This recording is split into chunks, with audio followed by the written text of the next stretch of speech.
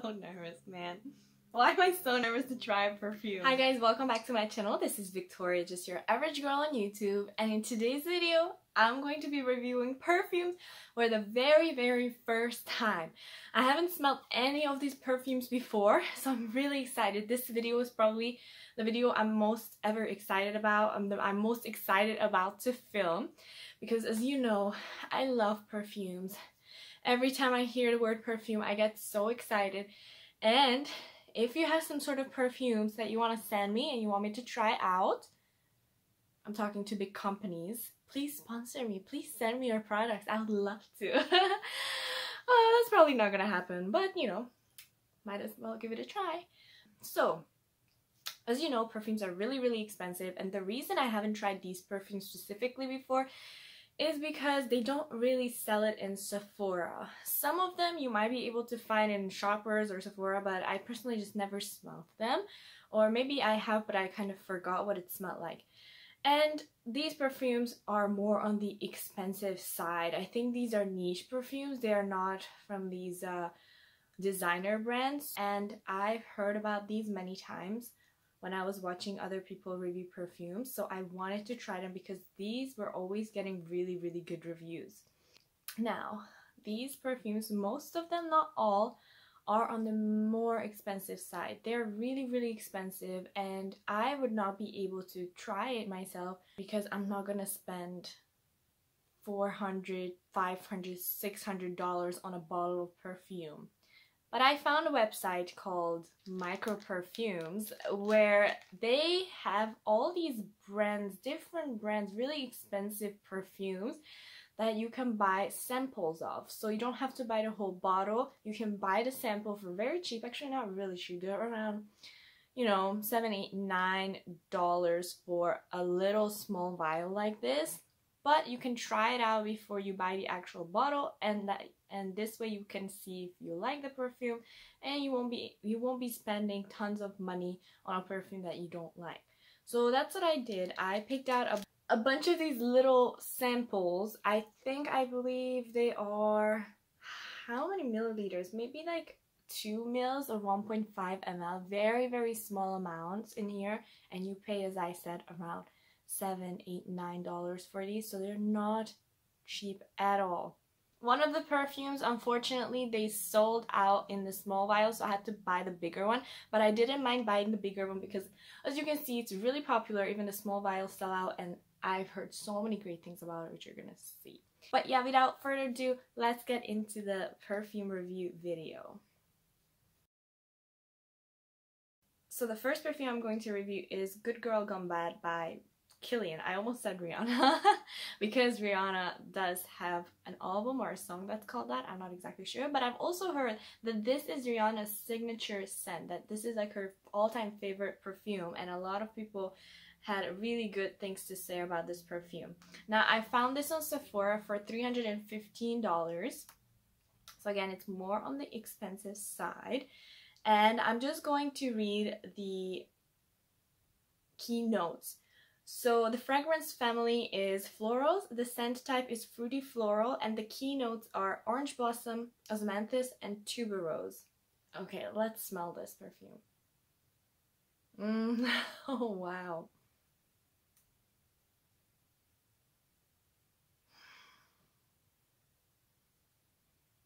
It's definitely something I've never really smelled before. The first thing comes to mind, it's really fresh. But also another thing that comes to mind is it smells like whenever you go to a hair salon and then they put all these hair products, hairspray in your hair, and it just smells like, it smells like a scent that people at a hair salon uses. It's like a hair product smell. I can definitely smell the orange, but I think I smelled tuberose. It's definitely a floral scent, super fresh. I can see this being worn more during the summertime. I think it's a really beautiful scent, but I personally don't think it's for me. This is not a scent that I usually gravitate towards too. Definitely a very confident woman should wear this perfume. A very confident woman who is going out to a nice dinner. Yeah, this is a very, very nice perfume. Yeah, it smells citrusy to me at the same time. And I can see this perfume last long on your skin. Like, it has a very potent smell, very nice and concentrated. Nothing overpowering though. Like, I don't think people would get nauseous from this perfume. If you walked past by someone, they would be like, oh, what is that? That smells so pleasant and nice and fresh. Definitely a more mature woman should wear this. Not for young kids. Maybe in the late 30s, 40s. Even for like more mature women, like even in their 60s, could definitely wear this. I don't know, this scent reminds me of something. I don't know what it is. Maybe, as I said, the hairdressers. It's such a weird impression I get from it. Oh my god, it's so funny. I had to come back and just quickly film this because I remember now what that Good Girl Gone Bad by Kilian smells like. It smells like my mom, which is so funny. It smells like when she dyes her hair at home and then she dries it and, you know, puts all the hair mousse in it, and it smells like that. The, like, after smell. Not the initial smell. Maybe the initial smell too, but like the dried down scent. I don't know. Just smells like my mom. So I think I'm gonna give this to her. She might enjoy that scent. Oh my god, it's so funny. That's why I can't really see myself wearing it, because I know I don't really like that scent. But whatever, still a beautiful scent at the same time. Just that I would share. Yeah. But the rating I would give, I think, would be 7.5 out of 10. Okay, now the next perfume I'm going to try is something that's been so popular within the YouTube community, and I personally been wanting to try it for the longest time, but I've only smelled a dupe from Okja. I uploaded a video about this, but they actually took it down because it violated some rules they had, which I'm still going to hopefully re-upload or make a new video about this perfume. But I have a dupe for that really expensive perfume. It's called Swaben by Okja, and I'm gonna compare it. Once I smell the original, I'm gonna compare it with this and let you guys know how similar they smell. If you have to pay that $425, because they're selling it for $425 at Maison Francis, at Holt Renfrew, which kind of sounds ridiculous. Again, I would never pay that much money for a perfume like that. When I smelled the dupe, I wasn't blown away by it. Nothing crazy to me. It smells like Ariana Grande The Cloud perfume, but I really wanted to see what the original smells like and what the hype is all about. And the fragrance notes are jasmine, saffron, cedarwood, and ambergris. I can already smell it. And it does smell really familiar because I already smelled the dupe. Okay, let's see.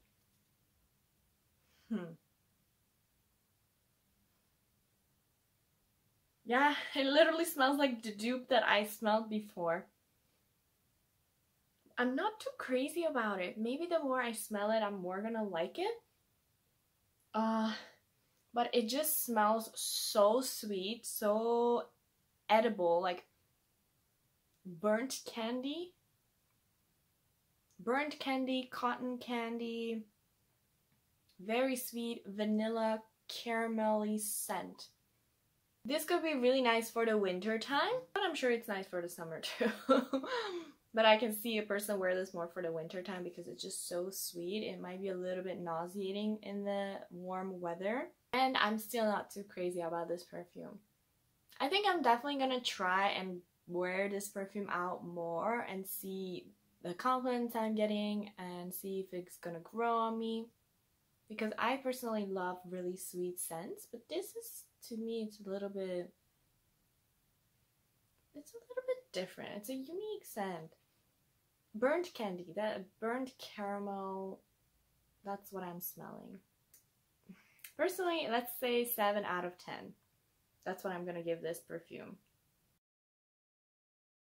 The next perfume is Viva La Juicy Gold Couture by Juicy Couture. Now, I'm excited to try this then because I do have the original version, which is Viva La Juicy by Juicy Couture. As you can see, it's such a cute, beautiful, fancy bottle, and it smells heavenly. It smells so delicious, beautiful, that I really wanted to try the Gold Couture version because I've heard to actually go with that version because it lasts longer. This one doesn't really last long and you have to like spray a bunch. It's more like a body spray that you can spray as much as you want and it's still not going to be overpowering. But I've heard if you want to go with one of the juicies, go with the Gold Couture because it lasts much longer and it's more potent. I wanted to try that. And some people actually favor the scent over the original one. The main accords are caramel, vanilla, fruity, sweet, white floral, woody, powdery, amber, balsamic. There's a lot of things in here. And you can find this for about $120 at, I think, even Sephora or Shoppers. Shoppers has it. So this one is not a super expensive perfume.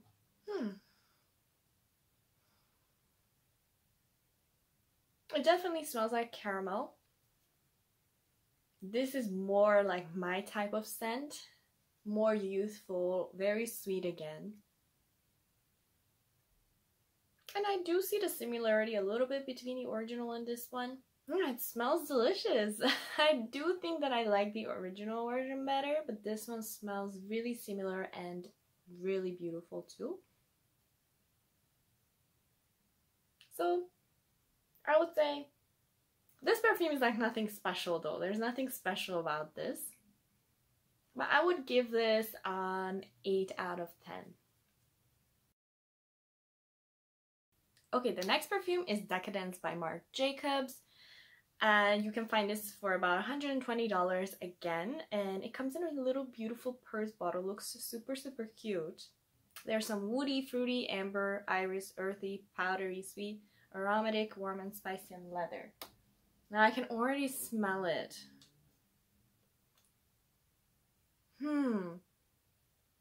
Wow. This is super unique. I think that green color that comes in the bottle really resembles what it smells like. It smells very fresh.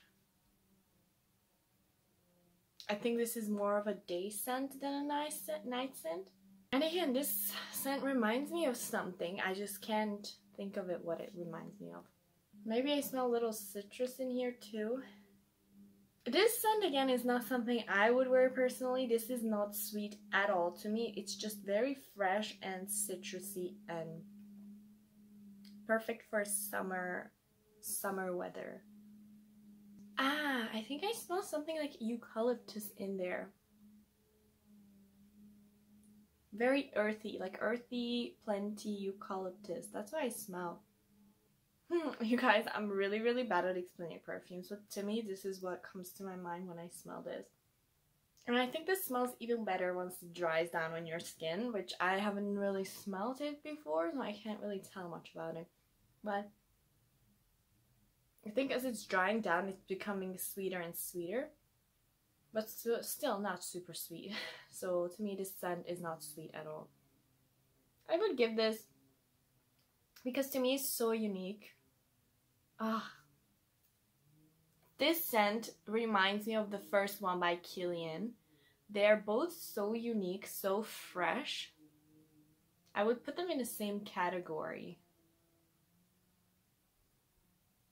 But I only gave 7. I think I only gave 7 for that perfume. Not because I don't like it, but I like it, but I wouldn't wear it. That's the reason I'm giving it only 7, but I do think it deserves something more. Okay, I'm gonna give this 7.5. Decadence 7.5. Okay, the next perfume is Alien by Thierry Mugler. I'm so excited to try this perfume. I've heard so many reviews about it. Some people either love it or hate it. Like, I feel like there's no in-between really. And this is one of the favorite perfumes of this girl that I watch on YouTube. I'm gonna quickly find her name because I totally forgot what her name was. Demi Rawling. Okay, so Demi, I know this is one of your favorite perfumes. You always rave about it. I always wanted to try it because of you. So here's my chance now. Because of a name too, it suggests that it's gonna be super unique, alienating, that I probably never smelled anything like this before. So Sephora sells this for $140.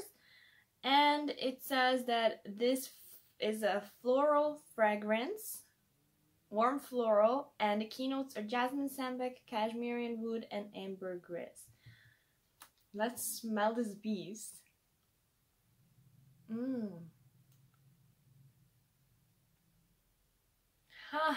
Okay, I smell the floral right away.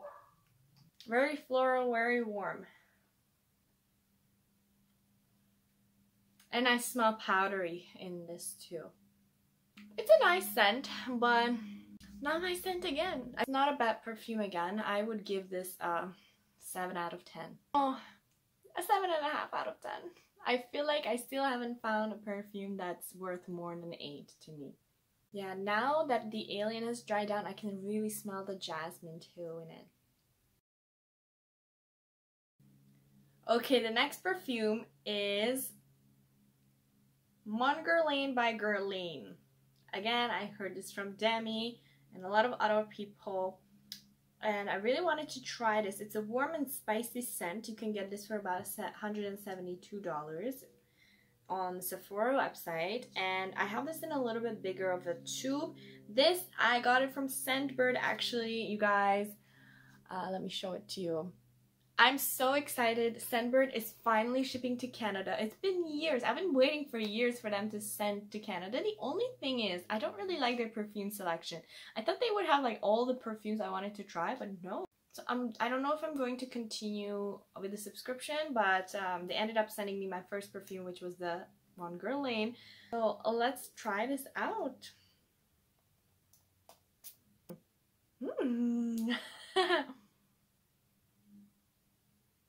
This gives me so much happiness to smell it. It's very vibrant, sweet, finally. Sweet and fresh. And I also do smell the spices in here. Maybe some mint too. Very beautiful scent. It's like everything in here. It's sexy, it's fresh, it's vibrant, it's sweet. Spicy.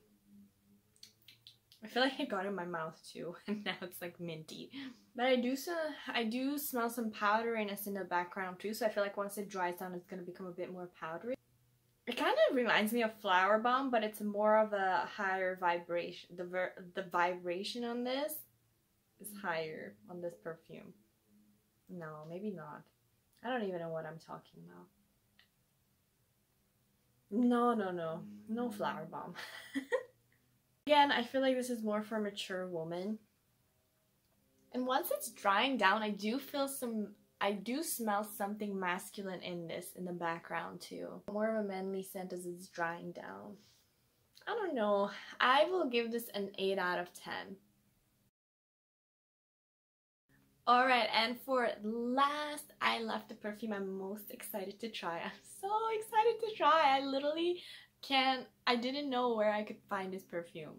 So, it is called Delina by Parfums de Marly. Oh my goodness. So this is the perfume that didn't have the small vial anymore. It's all sold out. So I ended up going with the large one because I swear all the perfume reviews I read, no bad reviews at all. So I'm like, I'm probably gonna like it too.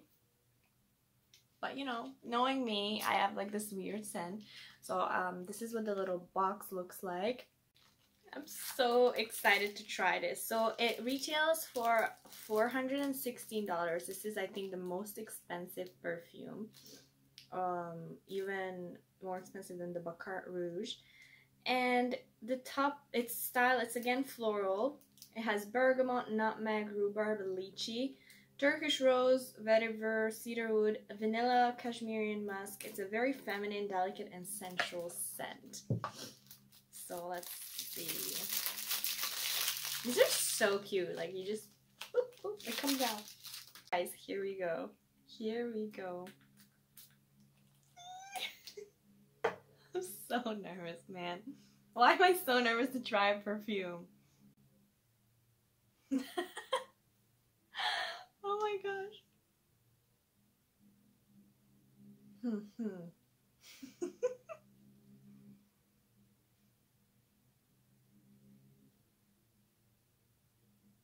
This reminds me of Idol by Lancome, literally.